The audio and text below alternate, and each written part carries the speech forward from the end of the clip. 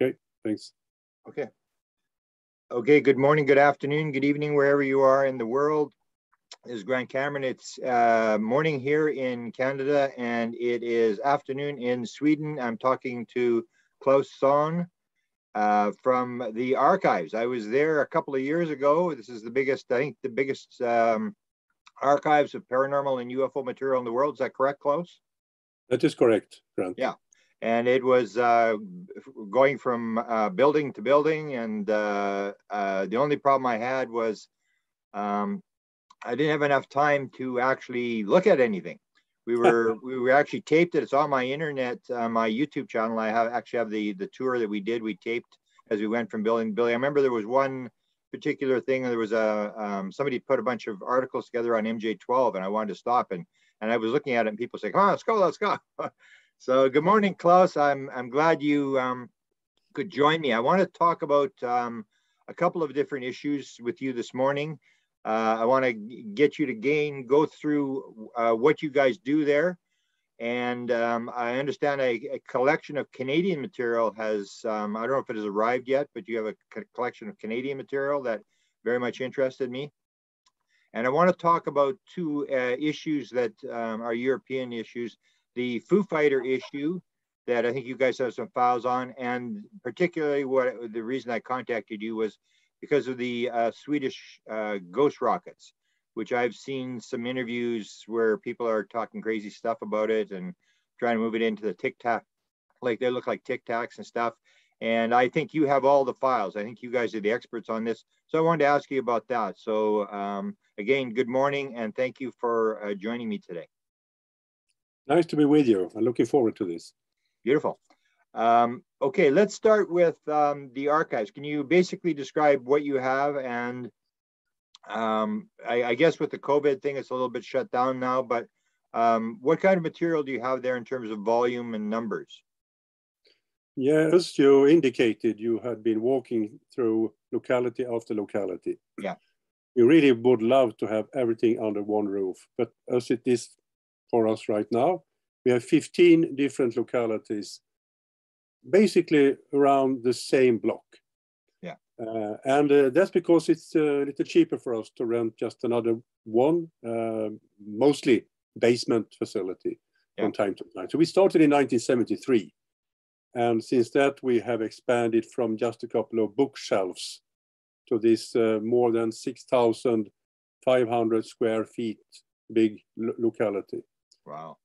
So it's we just got the number 15 a couple of months ago, and now we have been collecting money through donations to buy mobile shelves, so we can really use this area as best we can. Really, we have 2,500 yards of bookshelf. I think it's maybe 3,000 now with those mobile.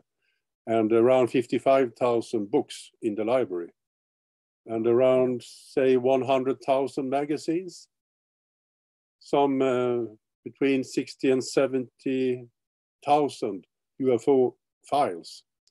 And also, as you indicated, this is not just a UFO facility anymore. We started out as being just for UFO reports. But, you know, when time goes on, you realize that it's so much else that really is connected to the phenomena. And there's also so much else that are of interest for us and for other researchers. We are a truly Fortean and paranormal archive as well nowadays. And we have hundreds and hundreds of films, thousands and thousands of pictures. I mean, you can name it. It's there. Wow. Wow. Fantastic. And do you work there like full time, or what's your position there? Well, I'm a journalist with Sweden's largest newspaper, so that is my day work. Okay. I'm chairman for Archives for the Unexplained, AFU, as we are called. Yeah. And that is a foundation. And we have a small board that makes this enterprise go forward every day, I should say. And a lot of people are working there on their free time. But we also have people from the unemployment agency coming there, and they are paying maybe 80% of their salaries, and we are paying the rest. So every month we are putting into this enterprise around $2,000, something like that, maybe 2,500 US dollars. Yeah. And that is put there by ourselves and around 50 people, mostly Swedes, and a few from abroad that are doing this to keep AFU up and running. And we are doing well.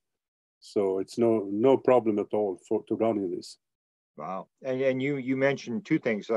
First is the idea that the Swedish government is actually helping you a little bit in terms of hiring these people who do a lot of work. I saw them working there, and it's like, so you're digitizing a lot of audio tapes from the old days and stuff like that, and you have these people who do this all day long there.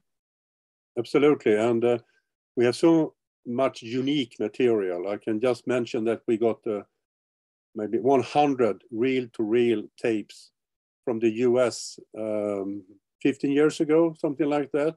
Wow. That was original tape interviews with Daniel Fry, George Adamski, Orfeo Angelucci, all those 1950s contactees. And wow. We have digitized them. They are now available. But some of the tapes were just falling to pieces when we opened them. Yeah. But we saved 95% of the material, I should say. And we are scanning, digitizing all the time. And we are making available on a download page. So you can go there to AFU downloads and you can read hundreds and hundreds and hundreds of UFO magazines from all around the world that we have made available through contacts with the publishers. Wow, that's absolutely fantastic. I mean, that's very impressive. What are some of the big collections that you've got from? You mentioned some of the contactees from the 1950s. Do you have any very famous collections? I think you had one very famous ghost or paranormal collection. I think I was seeing there. I mean, we have Hilary Evans' collection from the UK. Yeah. We have his entire library and his entire files. And that is, as you say, this is truly a paranormal, fantastic archive with the correspondence and his investigations and his tapes and his manuscripts to books, and around 9,000 of his books from the 1700 up till now, mostly into ghosts and Virgin Mary, apparitions, things like that. So it's fantastic, really. It's so wonderful. I knew Hilary for many, many years, and I always stay with him in London when I travel to London. And before he passed away, he donated all of this to us. Wow. And you mentioned that you're a journalist for the biggest newspaper. What's the situation with journalism there in terms of paranormal? Do the Swedish newspapers handle this kind of stuff, and how have they handled the big story in the United States with the disclosure and the Senate and all that kind of stuff? Well, I have been writing a lot about that for my newspaper, and I will probably go to the US this summer and do some more interviews and research. So it's no problem. I can write whatever I want, and we have covered the happenings in the US very much in detail. I just finished an interview with Tom DeLonge from To the Stars Academy. Is that right? Tell me about that. Yeah, it's not published yet, but I had 45 minutes talk with Tom, and that will be published in our Dagens Nyheter, which is the name of our newspaper that I work with. And he told me about the work he's doing now with the army, about those strange metallic debris that may emanate from Roswell, who knows? Yeah. So we're talking about that. We're talking about TTSA's future and what they are dealing with now.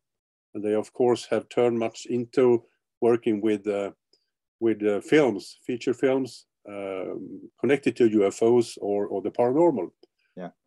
So that is really, I should mention another large archive, Wendell Stevens' files. We have at least 35 or 40% of his files at AFU, but they were scattered when he passed away. Yeah. So they are in different places, but we were able to secure a large part of Wendell Stevens' files. It was 2 huge pallets that came to Sweden from the US. Wow. And we also have those fantastic files from William Corliss with the Source Book project. William Corliss was a NASA physicist, and he worked with strange, unusual happenings in nature. And he published so many books about them. And when he passed away, we were able to secure his files as well. Wow, that's absolutely fascinating. You mentioned Tom DeLonge. I know that there's a photograph that I've published a couple of times where Jim Semivan came actually to your archives to visit. Yeah, that's right. I'm a friend with Jim, and I told him about AFU, and we gave him a tour, and he stayed for a couple of days. So yeah. How many people do you have researching at any one time there? Do you have, with COVID, I guess it's down, but do you have people from all around the world coming there to look at stuff? Absolutely. Mostly Europeans, of course, are coming, European researchers. But we also have had a couple of people coming from the US, mostly historians. Yeah. And we also had a Japanese guy who flew in from Tokyo for 3 days just to take a look at our Japanese files. Oh, yeah. So that tells a little about what we have. We have one of the best files from Russia when it comes to books and when it comes to UFO reports. I went to Moscow in the early 90s. Yeah. And were able to secure copies of the KGB files.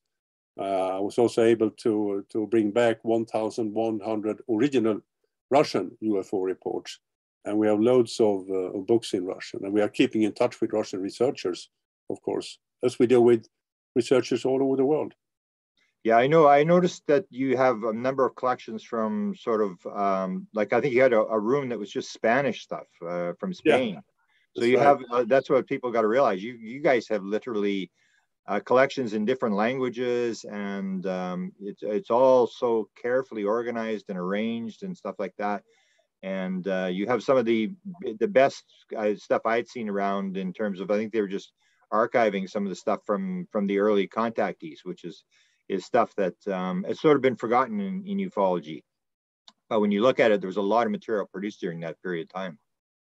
I mean, the whole history of ufology is really at AFU right now. You can find so much. I traveled to Britain.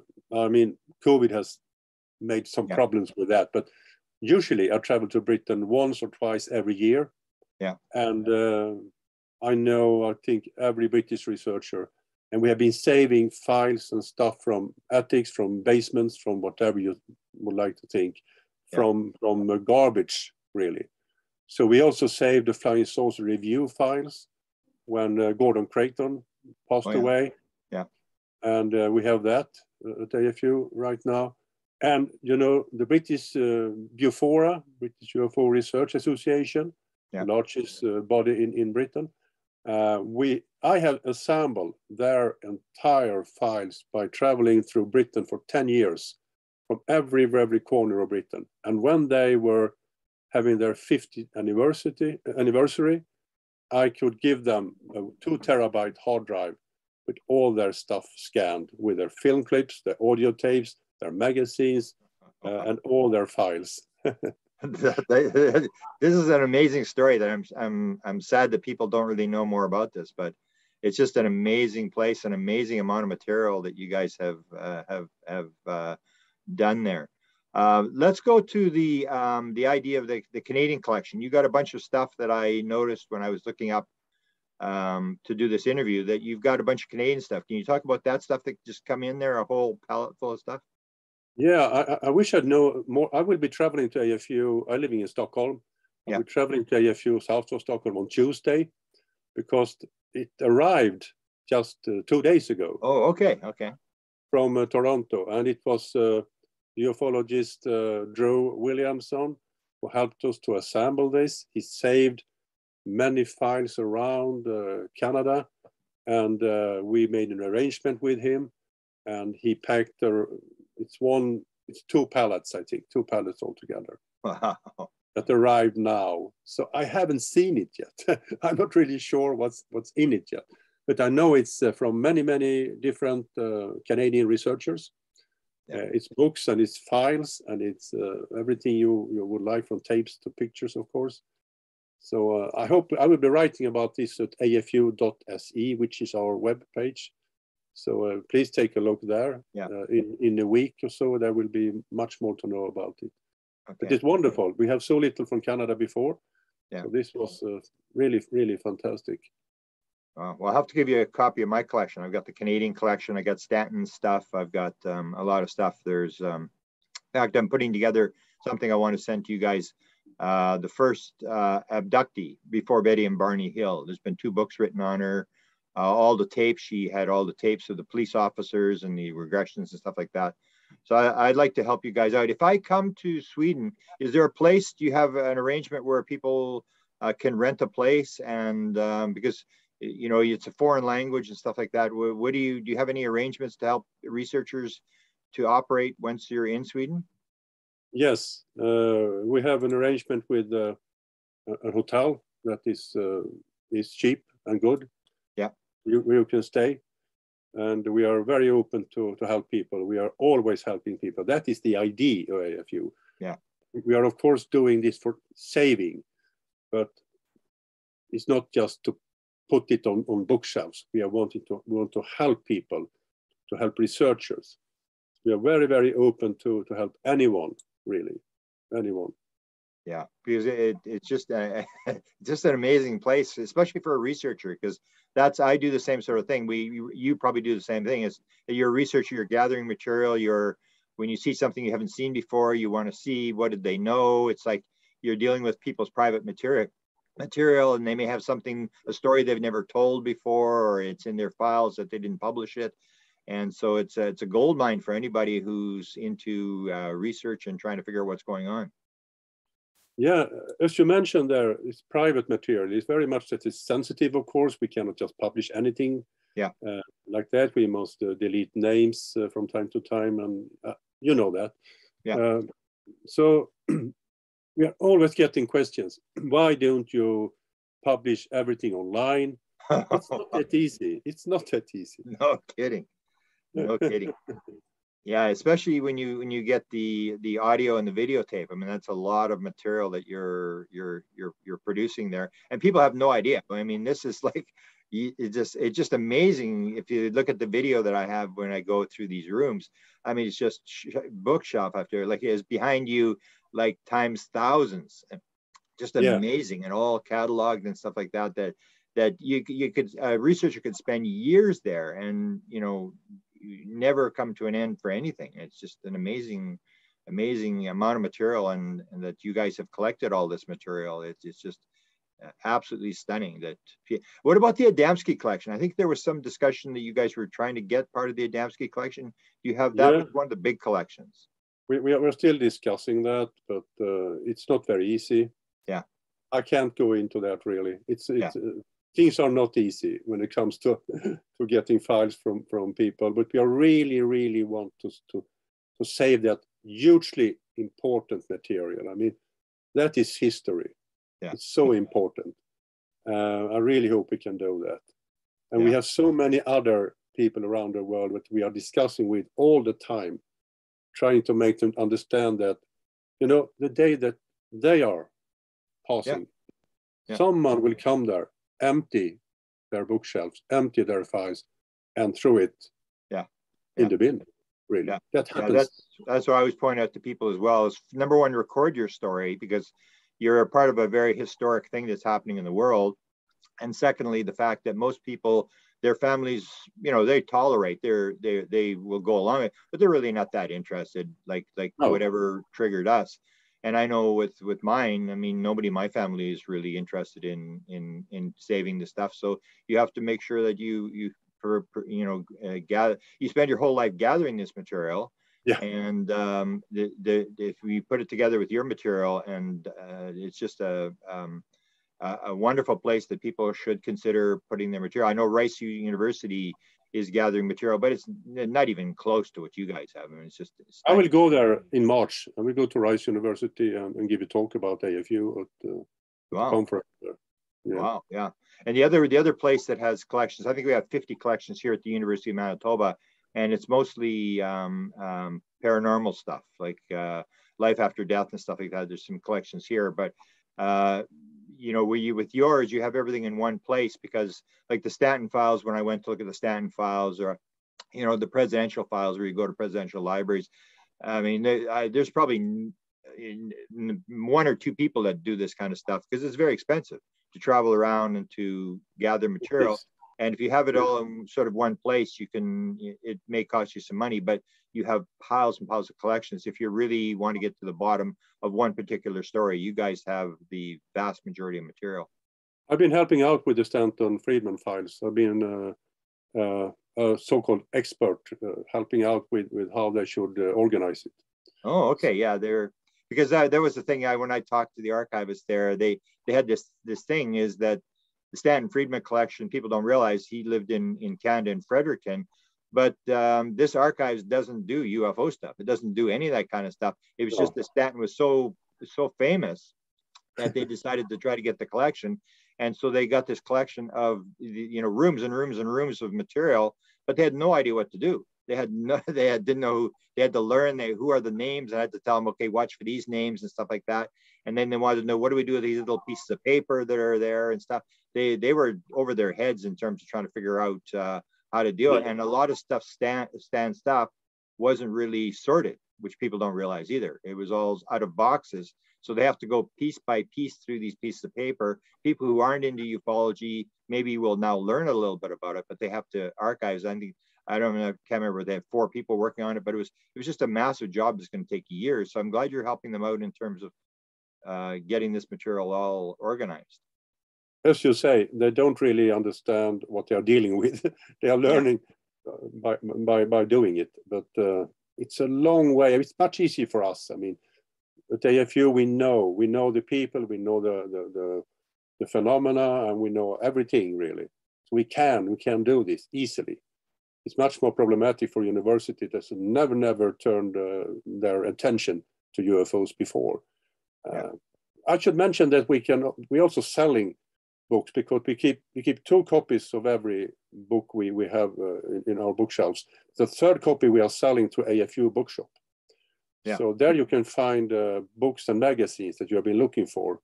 So please take a look there, and all the money that goes into there goes to AFU. Yeah.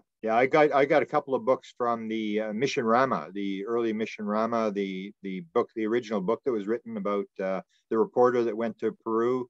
It's in Spanish. I haven't read it yet because I don't really speak Spanish, but that's the thing, is you do have a lot of these books that you can't find anywhere else that are, you know, very sort of rare books, and you have that whole room full of books that people can buy that are almost like collector items. Yeah, and we also sell a book about ourselves. Wow. Okay, I'll put links for this material. Wow. Yeah, do that. Files of the Unexplained, which I wrote a couple of years ago, and that gives you a glimpse about what AFU really deals with. So please take a look at that if you want, and it's available on the AFU shop as well. What would be the prize of your collection? What would be one of the things that you really think is, you know, a collection that's extremely, you know, hard to get, or that people really don't know you have? Or maybe there's a couple of collections that people should be aware of. Well, we have, of course, if you take just one single piece, I should mention the British policeman Alan Godfrey's police jacket, which he was wearing when he was abducted. Wow. The first police abductee in the UK. We have his jacket, which is nice, of course. We have lots of pieces that people have found in connection with the UFO sightings, which they at that time thought were something very, very strange. Some are analyzed, some are not. I have a hair from Bigfoot there. Wow. Maybe, who knows? But it's so much. It's very hard to pinpoint anything. It's the sheer volume that's the most important, really, I should say. But those old audio tapes and old film clips. I mean, I went to Eureka in California a couple of years ago and saved a collection from the 1940s. The BSRA collection that was kept there. It took us years to make that happen. happened. We made telephone calls, we wrote letters, we wrote emails, but we never got in contact with the man who had saved all those files. But one night he did answer me. And after that, I traveled there and we assembled all of those stuff from the 1940s, 50s, up into 60s and 70s. And they are now at AFU. And that is really, truly a fantastic archive. Wow. Absolutely fantastic. Okay, let's go to the two items that I want to discuss. The one is the Foo Fighter material. So you have, what's your opinion on this? Because what I see is happening now in the world is when people haven't really read the material, they're sort of trying to make everything into Tic Tacs. Everything fits into what's happening in the United States. What's your take on the Foo Fighter, and what kind of material do you have from these sightings from World War II? Yeah, we do have copies of letters from air crew that were meeting those strange, often illuminated balls of light, or sometimes disc-shaped small objects. We have saved some of those stuff from England, from meetings with the British UFO researchers. I wish we had more, because I knew about the collection in Britain, and that we didn't get our hands on. It disappeared, and nobody really knows where it ended up today. But it's one of the most strange phenomena I came across, really. It's really good material. Observations written down after the air crew had returned to their base in Britain. It could be British, could be American air crews. And reading those letters, reading those reports, really makes you feel that this was so strange, that it was not the typical Nazi German weapon. It was something else than that. Yeah, and it was. And would you agree with me that it wasn't like regular UFO sightings? That it was more like balls of light and small things that people were reporting. It wasn't like the classic saucer that was flying around and stuff like that. No, it wasn't. You're right about that. It's a phenomenon in itself, really. It's something that has not repeated itself after that. Yeah, that was unique in the word's true meaning. Yeah, it's almost like the phenomena is sort of morphs. It changes from one thing to another, because you have that, and then you have the ghost rockets. So the ghost rockets, I have one guy I did an interview with, former U.S. Air Force, a Canadian Air Force guy that was held in one of the camps in Europe, and he has a sighting of this, what he basically describes as a rocket going across the sky, and everybody's watching this thing.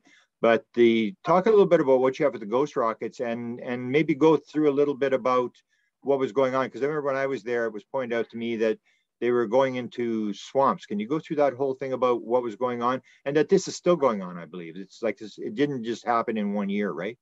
No, that's right, Grant. It didn't stop. It started in 1946. Yeah. I mean, the year after the Second World War ended.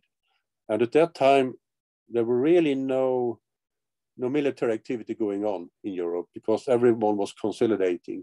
They were bringing stuff from Germany into Russia, and back to the US and back to the UK. But nobody was shooting missiles at that time. In spite of that, people in Sweden, Norway, and Finland, and partly in Denmark, did report missile-shaped objects like cigars, sometimes with small wings, sometimes without wings at all, flying through the sky in clear daylight. And as you said, some of those were crashing. They were diving into lakes in Sweden and in Finland and in Norway. There were so many crashes. We got our hands on the Swedish military's secret files in early 1980s, I think to say, yeah. And there you can see that 100 reports of crashes had been logged by the Swedish military, and all of them into lakes, no one on land, which is of course strange if it was just some haphazard thing happening. So someone was shooting those rockets, aiming for for the lakes. And in the early 1980s, I traveled around Sweden. I interviewed so many eyewitnesses, and they are nearly all gone now. Yeah. But and I also interviewed the Swedish military, the top researchers there, and they told me that they never really got to know what or who were behind this. They thought, of course, that it was the Russians, which we always think here in Sweden, and sometimes we are right. We are not always right about that. And I interviewed Swedish fighter pilots that were trying to intercept ghost rockets over Sweden, but they were outflown by the rockets. So it's, to me, it's maybe the biggest UFO enigma I can think of. Because so many witnesses, daylight, they could hear it, they could see the sun shining in the hull. They could hear the crashes. They saw the splashes from the water. And the military, for half a year, did everything they could to try to find an answer. So it's really, really very much hands-on. That happened. And it was really something that nobody understood at that time. And not at this time either, I should say. Wow. Yeah, but they did look like rockets, correct? They weren't really like the classic saucers. They looked more like rockets, like going. Yeah. And at that time, I guess nobody had really seen a rocket, so it was still very unusual. But they did look. Yeah. Both ways. I mean, there were the V2 and V1 rockets. Yeah. And they did crash in Sweden in 1944, 1945. Some of them were crashing in the sea, in the Baltic Sea, and they were found near the shore. So they knew that there were rocket-like things that could fly. Yeah. But this didn't look at all like the V bombs because they were flying over distances that the V bombs couldn't fly. It was really 10 times as long as they were built to fly. Yeah. And when was the latest one? When was the last sighting that you have recorded for rockets?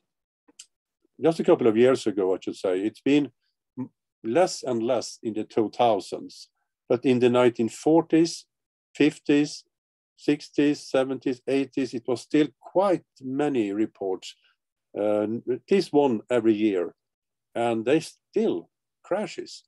And in 1980, it crashed some very, very strange ghost rocket in the very north of Sweden. So in the 2012, I think we started an expedition to that lake, and we tried to find this object, and we did get a radar return.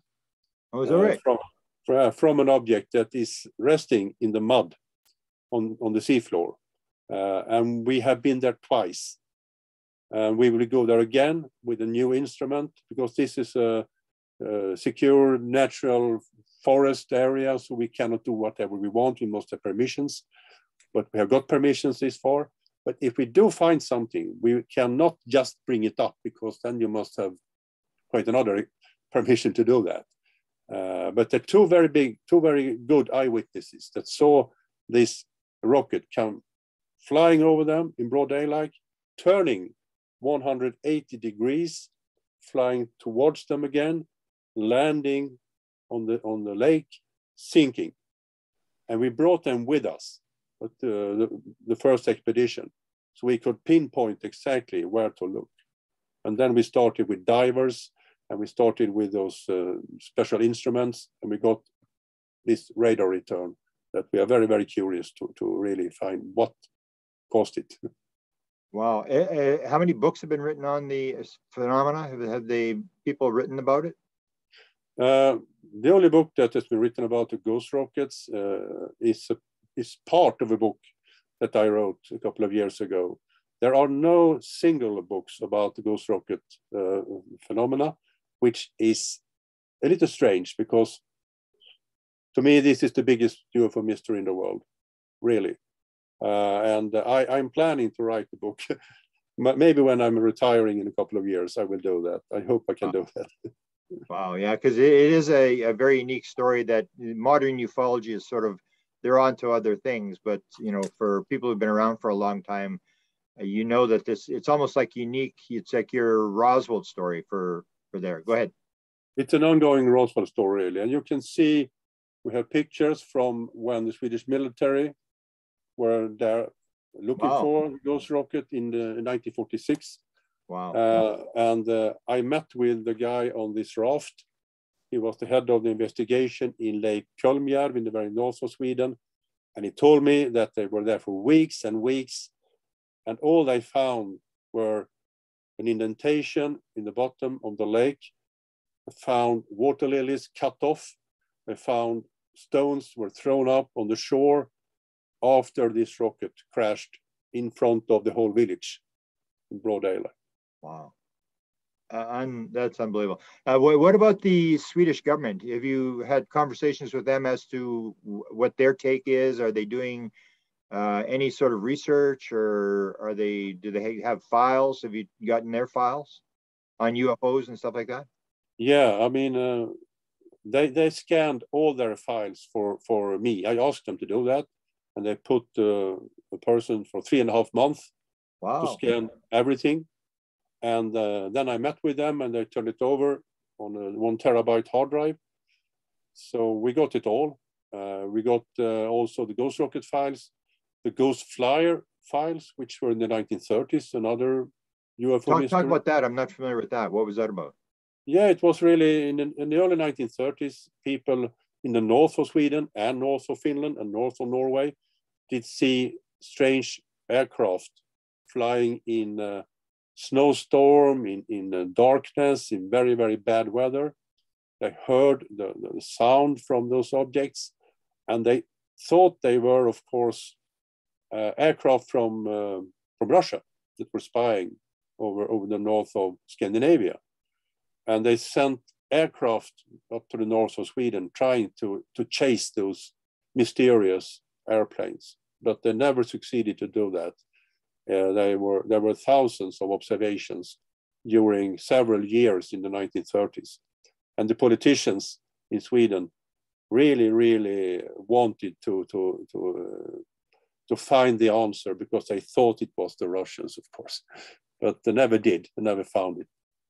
Wow. Is the American story pretty big there in terms of what's going on in the United States, in terms of say people in Sweden? Do they follow this kind of stuff? And how much? Absolutely. How much? Is there a lot of material, like in terms of newspapers and articles in Sweden, where people are they on the internet, like I guess everybody else?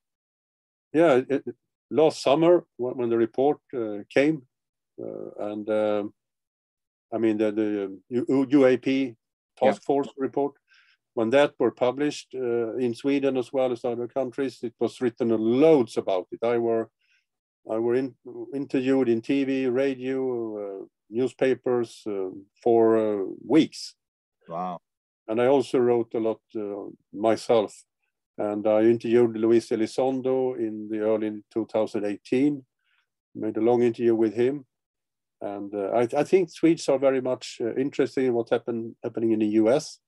And when it comes to UFOs, this is the biggest story here in Sweden as well. Wow. No, any interest from governments, or say the American Congress, or people like Elizondo and stuff like that, to look at your material? Have you gotten interest from sort of outside agencies like that are claiming that they're trying to figure out what's going on?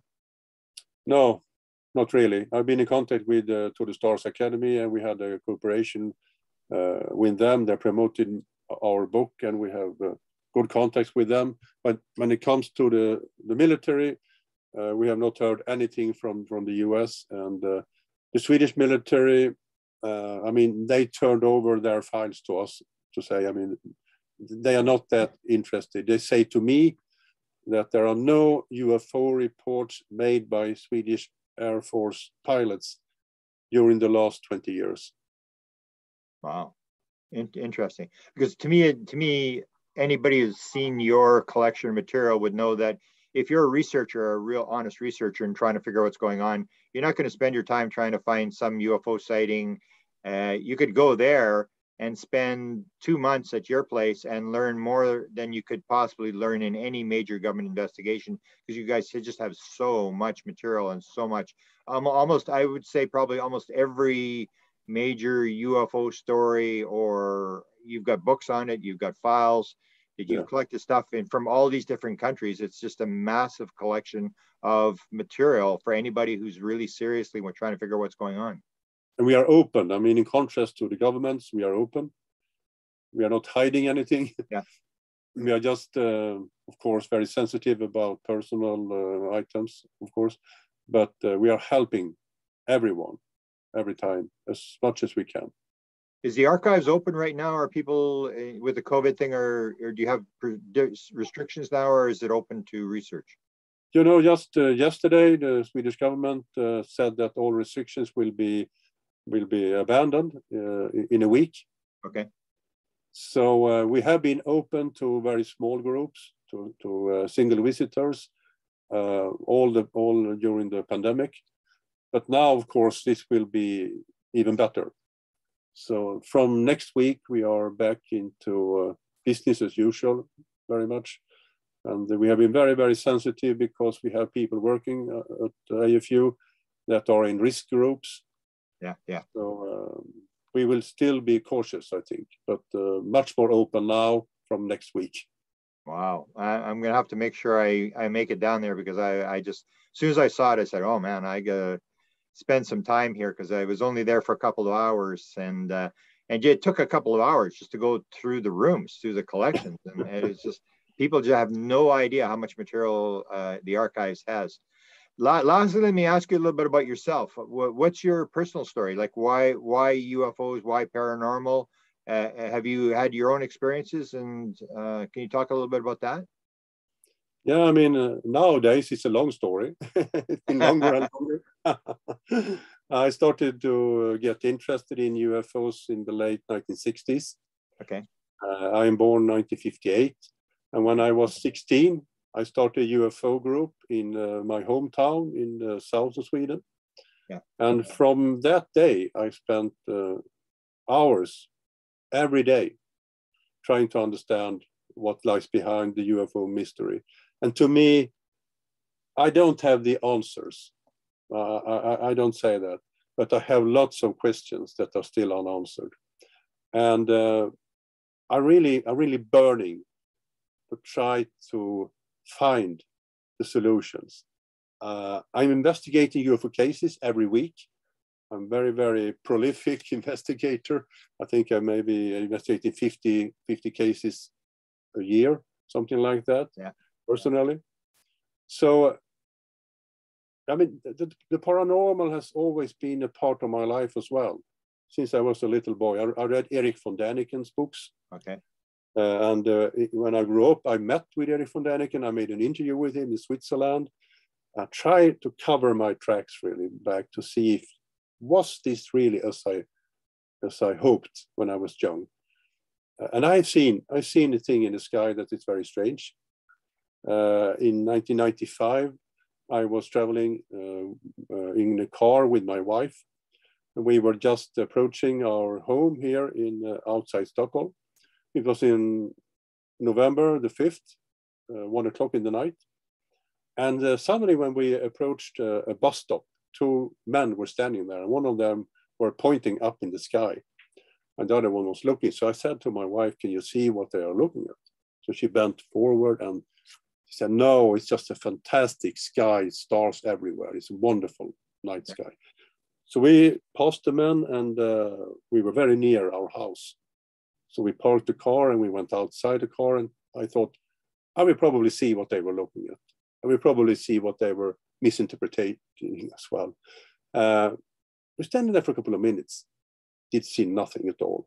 But suddenly, out of the darkness, up in the sky really, not from the horizon, came three illuminated plus signs like this, flying out of the darkness and flying over us, rigid, no flaps, no movement, just floating over us. And I ran across around the corner, and I saw them flying over our neighbor's house, and then vanished over the horizon. And we went inside in the middle of the night and took out this form which UFO Sweden uses to fill out UFO observations. We didn't exchange a word. We just say, now we do this by ourselves. Sat in separate rooms, filled the form out, made our drawings, and then after that we compared. So we don't understand what we saw really. And I put an investigator from UFO Sweden into this, trying to find an explanation. We didn't find any.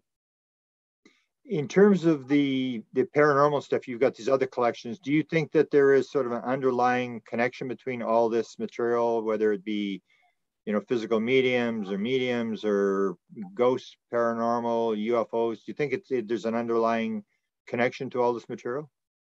I think you must be very open to that there could be connections, at least. Very much of the UFO phenomena are physical, but lots of it are very much non-physical as well. So I don't shut that door. I think you must be open-minded, but look at the evidence all the time. But you must be open to discussing this, and you must be open to researching this. Yeah. So it may be that all this fortune stuff is intertwined in some way, connected to each other. Okay. Is there anything that you would like to bring up that I haven't asked that you think is significant that people should know about the archives and what you guys are doing there? I think it's important to think that you are not going to live forever, and what will happen after your demise with your collections. Because we do this out of respect for the researchers' work, a lifetime often put into the paranormal, the UFOs. And we really would love to save this for posterity, and to make it available for researchers all around the world. So if you don't mind, put something in your will that this could go to AFU in the end. We are taking very, very well care of everything on this, and we are so respectful. We do know how much work people are putting into this, so don't waste it. Beautiful. I will help you in that mission, because I've said the same thing to people. To me, I always talk about it as being the Super Bowl or the World Cup of all stories, and that you got to play in the game, and you should record it, and you should make sure that it gets saved for future generations, because it is a very important story, and I really appreciate what the archives is doing. And I can't say enough good things. I've been there. I can highly recommend it.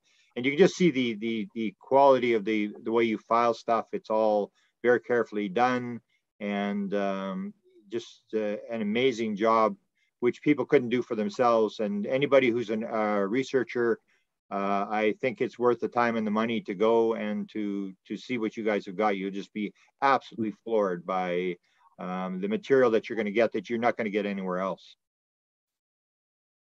Klaus, thank you for joining me, and maybe we can do it again once you get the Canadian collection. We can maybe just talk about the Canadian collection for a few minutes, because that's something I'll be coming to see, because there's, for example, the one case that I'm very interested that has got to be in that collection is, you talked about metals, that the phenomena seems to do all sorts of strange things that I call it the theory of wow, where they just do these weird things where everybody's going like, what's going on? And they're just trying to get you to think that it's not the world you think it is. And there was some cases that happened in Canada in the 1950s. And I tried to track through Canadian researchers, and that was where they were taking big pieces of dirt. I don't know if you know the story, but it must be in one of those collections where 15 feet on a side, a foot deep, and these pieces of earth that were lifted in one piece like triangles and moved across in Ontario in about 1975, 76. That's when I started. And that's the kind of stuff that you guys would have the answer to, where I would come just to look at that one piece of material, because very, very unique material, and it's got to be in your collection, where I spent years trying to find that material. I could not find who had those photographs and stuff like that. Okay, I know about what you're talking about.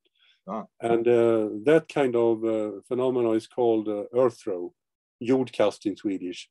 And that is, I have many reports that are like what you're describing now. I've written a book about unusual natural phenomena, and earth throw is one full chapter there. Wow.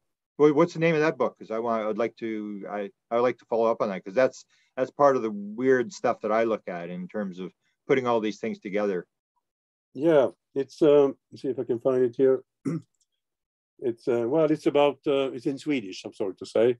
Oh, okay. So that wouldn't help you really, but I have many pictures of Earth being moved like that from Sweden, from Wow. Europe, from US as well.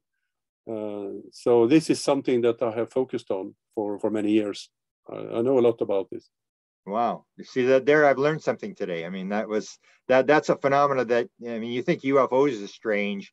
When you take a look at how you're able to do that, there's absolutely no way any sort of human person could do that. I mean, it's just beyond anything. And it's just this weird sort of stuff. It's sort of like you just sit there and stare at it and go like, how did they do this? I mean, the last time it happened in Sweden was in 1903. Wow. That is very much well documented with pictures and a science report from a researcher traveling from Stockholm to the place of origin. Wow. Fantastic. Thank you, Klaus. I really appreciate your time. I know you're very busy. We had to arrange this interview, and I'll be in contact with you with particularly this one collection that she wants it saved, and they're actually putting it all together now, the files and the audios and the books and stuff. And I think for now it is the first sort of abduction case that occurred in the United States. It was very well documented. The girl did her own investigation, got all the police officers that were involved, and is doing a wonderful job trying to put this together, and actually doing a Broadway musical. So between those people, they're putting all this material together. And again, it's a collection where her family is really not interested in the phenomena. They couldn't care less. And it may be a very historic case that people should have the material to access. So I'll do that, and I'll make sure that my collection gets to you guys, and I'll encourage other people to send it to you, or in some cases, if they've got a catalog, they can actually send it to a couple places at the same time. Like you can do it to Rice and here, but you have to do a lot of work to get it ready to shift. But if there's one place that it should go to you guys, because you have the vast majority of collections that are around, and then people only have to go to one place, and all the material is there. Although you would have to spend, I would say, if you're going to do a half decent job on something, you could spend like months at your place looking at material. Absolutely. And thank you for your good work, Grant, as well. And you're very welcome back to visit AFU anytime. Beautiful. I'm looking forward to it. And when we get there, we'll chat, and you can show me. I'll just ask you, because you seem to have a very clear knowledge. I'll say, okay, I'm looking at this, and then you can just take me to whatever room it is and where it is, and help me out. Thanks again, and I appreciate your time, and absolutely appreciate what you guys are doing. If it weren't for Pia in Denmark, I would never have known about it, because I was going to Denmark, and she said, you want to go see it? And I went, what is this? I had no idea it existed. And I've been in ufology since 1975, and like you, I probably spent a couple of hours every day since 1975 looking into this. So it's, I thought I knew a lot, but you don't know anything until you've been to your archive. So thank you very much. Yeah. Okay. Thank you, Grant. Thank you so much. Okay. Talk to you later. Bye-bye. Hang on with you.